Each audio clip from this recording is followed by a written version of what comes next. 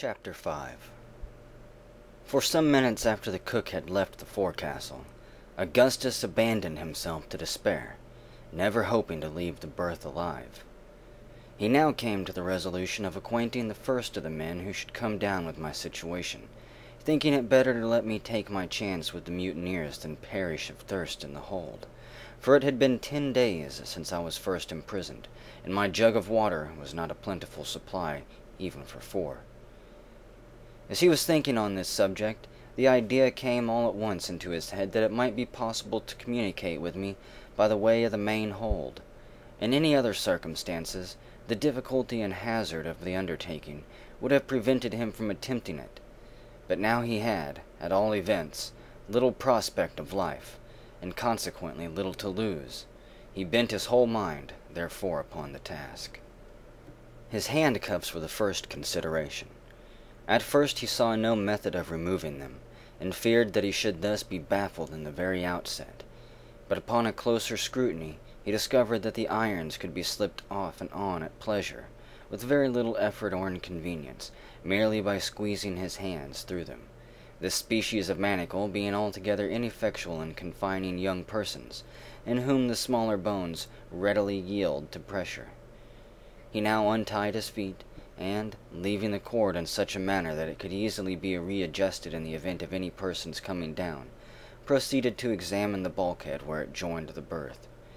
The partition here was of soft pine board, an inch thick, and he saw that he should have little trouble in cutting his way through. A voice was now heard at the forecastle companionway, and he had just time to put his right hand into the handcuff. The left had not been removed, and to draw the rope into a slipknot around his ankle, when Dirk Peters came below, followed by Tiger, who immediately leapt into the berth and lay down. The dog had been brought on board by Augustus, who knew my attachment to the animal, and thought it would give me pleasure to have him with me during the voyage. He went up to our house for him immediately after first taking me into the hold, but did not think of mentioning the circumstance upon his bringing the watch.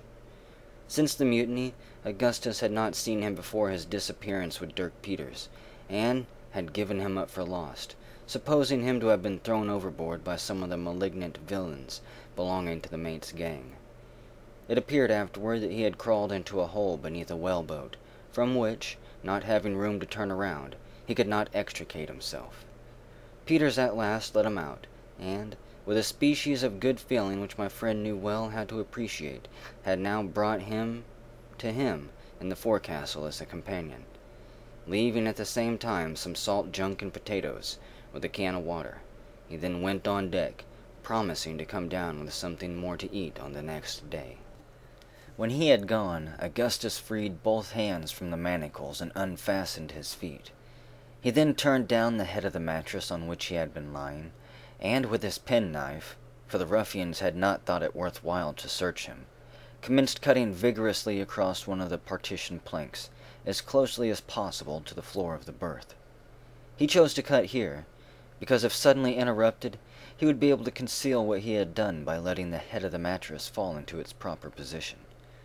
For the remainder of the day, however, no disturbance occurred, and by night he had completely divided the plank.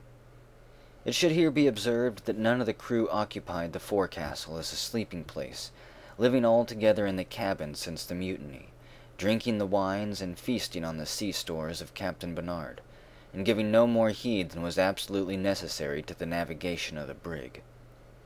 These circumstances proved fortunate both for myself and Augustus, for, had matters been otherwise, he would have found it impossible to reach me. As it was, he proceeded with confidence in his design. It was near daybreak, however, before he completed the second division of the board, which was about a foot above the first cut, thus making an aperture quite large enough to admit his passage through with facility to the main orlop deck. Having got here, he made his way with but little trouble to the lower main hatch, although in doing so, he had to scramble over tiers of oil casks piled nearly as high as the upper deck, there being barely room enough left for his body. Upon reaching the hatch, he found that Tiger had followed him below, squeezing between 2 rows of the casks. It was now too late, however, to attempt getting to me before dawn, as the chief difficulty lay in passing through the closed stowage in the lower hold. He therefore resolved to return, and wait till the next night. With this design he proceeded to loosen the hatch, so that he might have as little detention as possible when he should come again. No sooner had he loosened it than Tiger sprang eagerly to the small opening produced, sniffed for a moment, and then uttered a long whine, scratching at the same time, as if anxious to remove the covering with his paws. There could be no doubt from his behavior that he was aware of my being in the hold, and Augustus thought it possible that he would be able to get to me if he put him down. He now hit upon the expedient of sending the note, as it was especially desirable that I should make no attempt at forcing my way out, at least under existing circumstances, and there could be no certainty of his getting to me himself on the morrow as he intended. After events proved how fortunate it was that the idea occurred to him as it did, for, had it not been for the receipt of the note, I should undoubtedly have fallen upon some plan, however desperate, of alarming the crew, and both our lives would most probably have been sacrificed in consequence. Having concluded to write, the difficulty was now to procure the materials for doing so. An old toothpick was soon made into a pen, and this by means of feeling altogether, for the between decks was as dark as pitch. Paper enough was obtained from the back of a letter, a duplicate of the forged letter from Mr. Ross. This had been the original draught, but the handwriting not being sufficiently well imitated, Augustus had written another, thrusting the first, by good fortune, into his coat pocket, where it was now most opportunely discovered. Ink alone was this wanting, and a substitute was immediately found for this by means of a slight incision, with the penknife on the back of a finger just above the nail, a copious flow of blood ensuing, as usual, from wounds in that vicinity. The note was now written, as well as it could be in the dark and under the circumstances. It briefly explained that a mutiny had taken place, that Captain Bernard was set adrift, and that I might expect immediate relief as far as provisions were concerned, but must not venture upon making any disturbance. It concluded with these words: "I have scrawled this with blood. Your life depends upon lying close."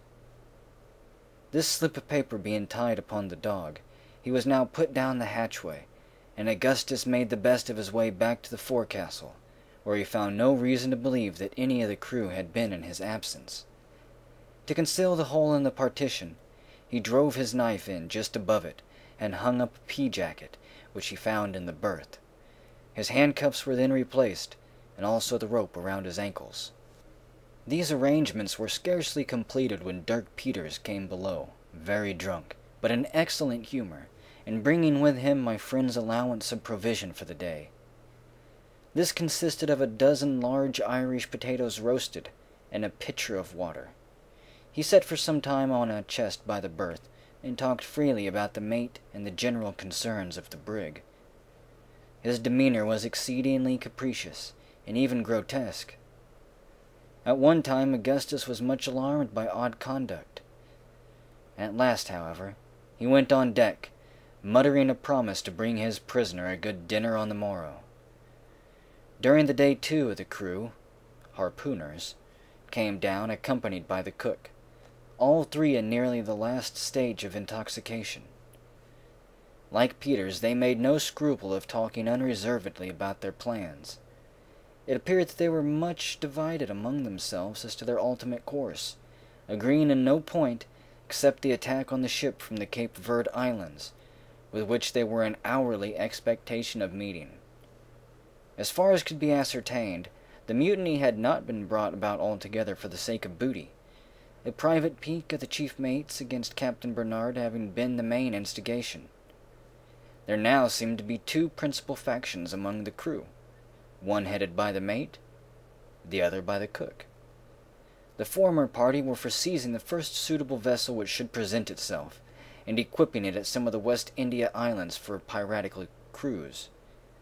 The later division, however, which was the stronger, and included Dirk Peters among his partisans, were bent upon pursuing the course originally laid out for the brig into the South Pacific, there either to take well, or act otherwise as circumstances should suggest. The representations of Peters, who had frequently visited these regions, had great weight, apparently, with the mutineers, wavering as they were, between half-engendered notions of profit and pleasure. He dwelt on the world of novelty and amusement to be found among the innumerable islands of the Pacific, on the perfect security and freedom from all the restraint to be enjoyed, but more particularly on the deliciousness of the climate, on the abundant means of good living, and on the voluptuous beauty of the women.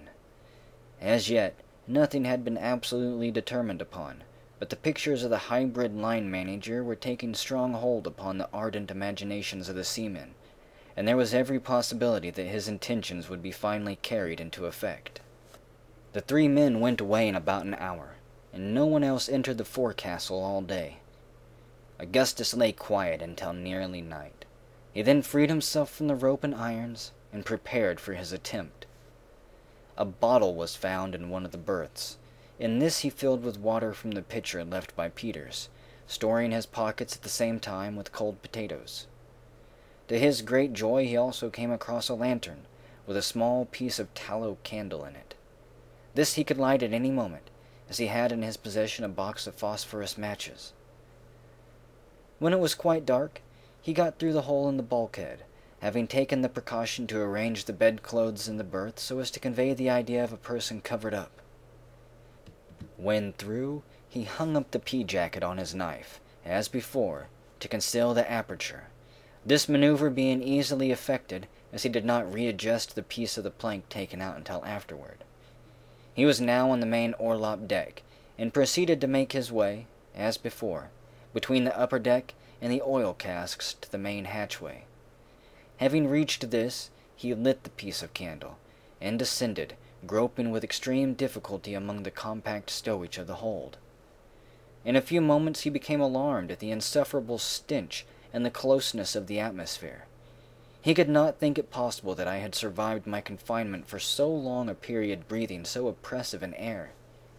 He called my name repeatedly, but I made him no reply, and his apprehensions seemed thus to be confirmed.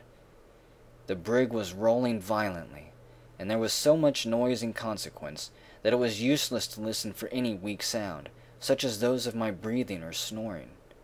He threw open the lantern, and held it as high as possible, whenever an opportunity occurred, in order that, by observing the light, I might, if alive, be aware that succor was approaching. Still nothing was heard from me, and the position of my death began to assume the character of certainty. He determined, nevertheless, to force a passage, if possible, to the box, and at least ascertain beyond a doubt the truth of his surmises.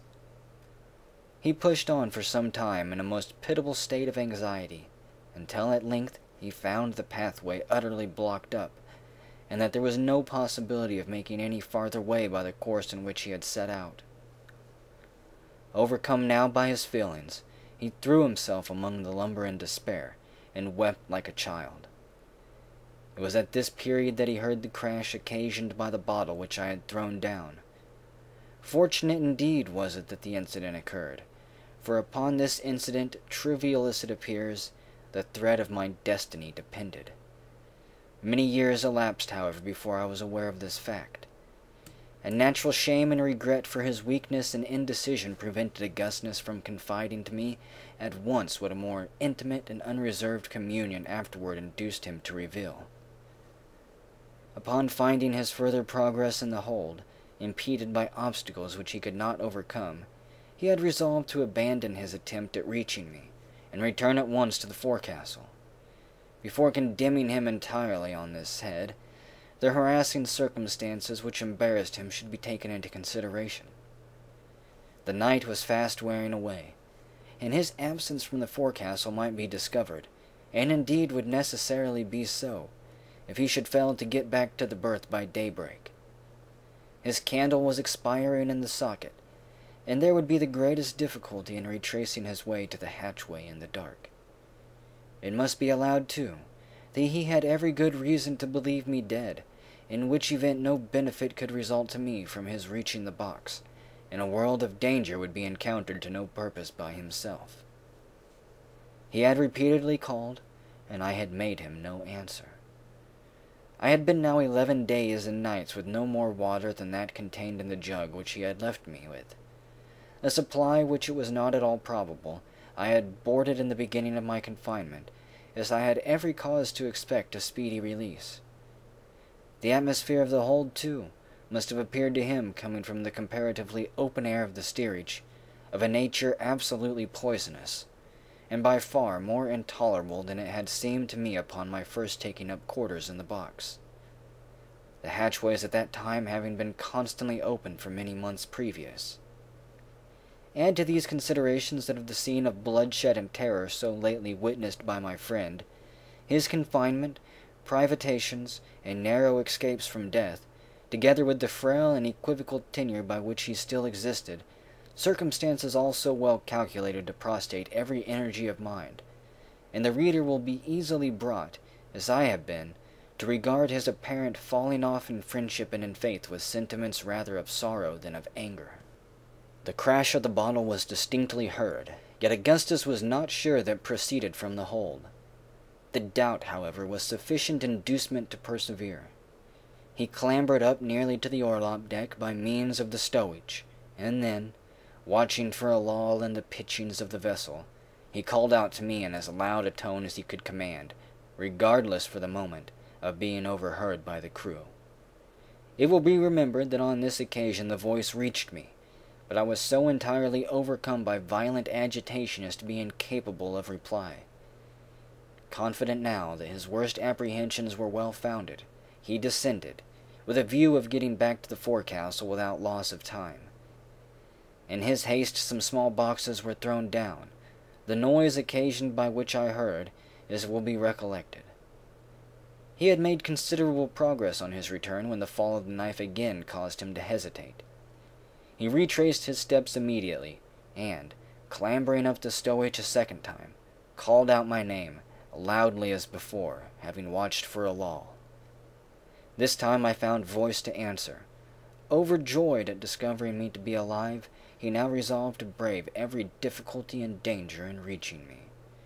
Having extricated himself as quickly as possible from the labyrinth of lumber by which he was hemmed in, he at length struck into an opening which promised better, and finally, after a series of struggles, arrived at the box in a state of utter exhaustion.